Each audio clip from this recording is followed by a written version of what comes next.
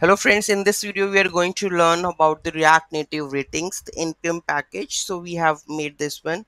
This is like okay, if you like the rating that excellent, good, bad, you can go for it. Right? This is default ratings, and if you want the ratings to be in fractions, so there is a one parameter that we have to add, that is fractions in the, suppose I want to add it in the heart, right? So let's open this and you can see that if I put a heart then there you can see that rating is 1.5, then rating is to be 1.76, right? In the console you can see that 1.76 is coming, right? So this is how we can also give the ratings with this one part, fractions. Okay, so this is also done. So you can same you can add with the custom images. So we have already added the custom image, so whatever image you want to add, you can use these parameters as a custom image.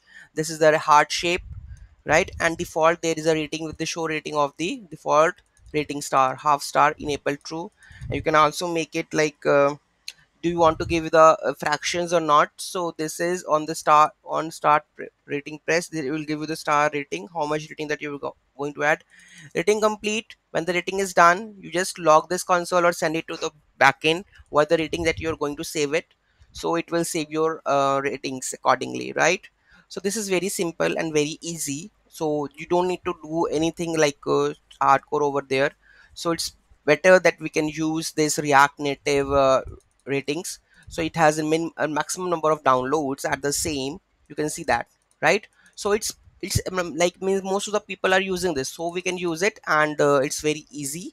So any issue in that, just let me know in the comment section. Okay, thank you so much for watching this video. Have a great day.